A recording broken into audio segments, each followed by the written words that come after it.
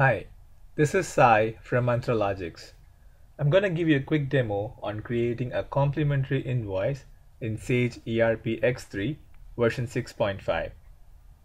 Complementary invoice, otherwise called as the additional invoice, will let you to add additional charges like duty fees, freight charges, or other ancillary charges to a different supplier on top of the item supplier invoice.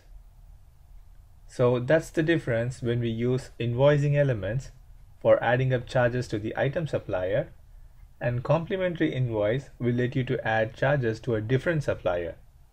We will also see in this demo the financial implications after creating a complementary invoice. So let us go through the step-by-step flow of this process.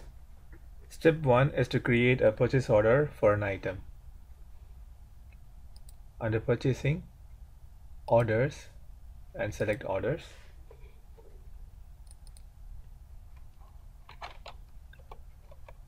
So let's select a supplier, ITM as the item supplier. Under lines, select a product, RM as the raw material. Let's say the quantity as 10 for $2 each, and click create.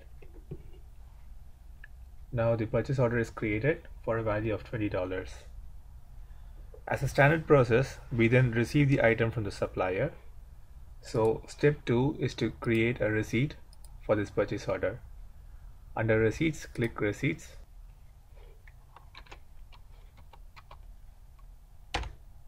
Select the supplier, and from the left list,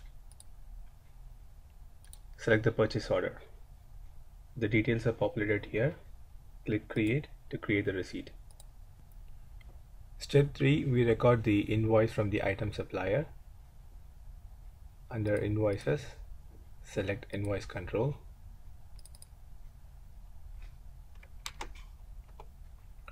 Note that the invoice type should be selected as INV, which is a type to create an invoice through an order or receipt. Select the item supplier ITM, and from the left list, select order selection to select your order.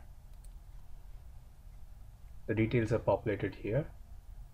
Under control tab, enter the invoicing value $20, the supplier document number, click create. Let's also post this invoice. Now that the invoice is created and posted.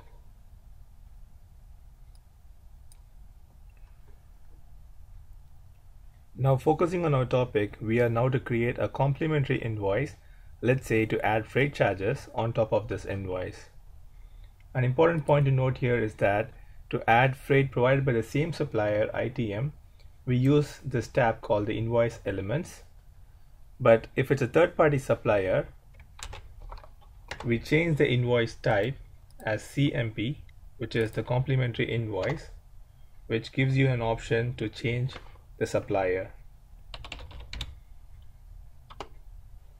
So here the new supplier providing freight is the Freight Services Inc. Provide a document number. Under lines, click the corner of the grid, right click, and then select preloading the lines. This opens up a new window where you will be able to select the invoice on top of which you can add the freight charges. Select the invoice, and now you have to add the freight charges. Now mostly freight charges are also accountable with tags, and so here you're required to create a product called freight with tax details.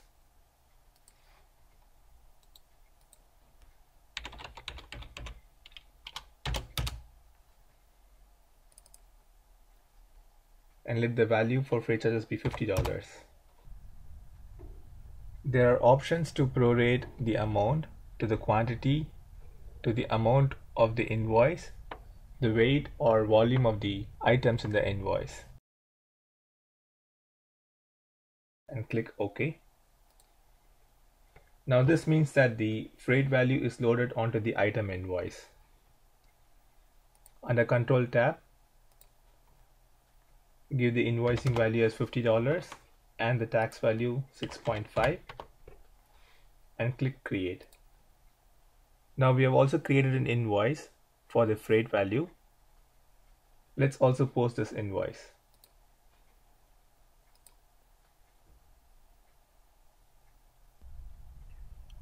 Now we can verify that the freight charge is added to the landing cost of the item. Under Stock, Utilities, Valuation and Value Change, select the product purchase, which is RM001. Now the last line under this segment shows the unit price of the item as per the last transaction. So it shows $7, which actually is derived from $2 of the item plus $5 of freight. Freight of $50 is prorated to 10 quantities and hence $5, and with $2 of item cost, it adds up to $7.